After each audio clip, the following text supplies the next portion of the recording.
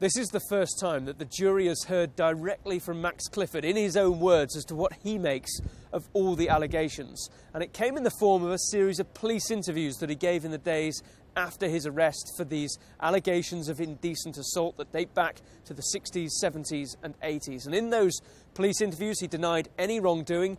Totally untrue was the phrase that he kept using over and over again. He talked about a letter that he'd received from one of the alleged victims that called him a paedophile, that called him a vindictive man, and he said that that was just a nasty anonymous letter and that he wasn't a paedophile and that the allegations were ludicrous.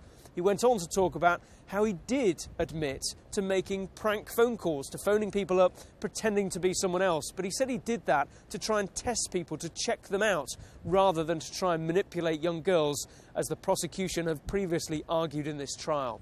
Now, Max Clifford will get the chance to go into the witness box and elaborate on many of these points when the defence start their case. That may be as early as tomorrow, and he will be able to explain why he denies all of the charges that he faces.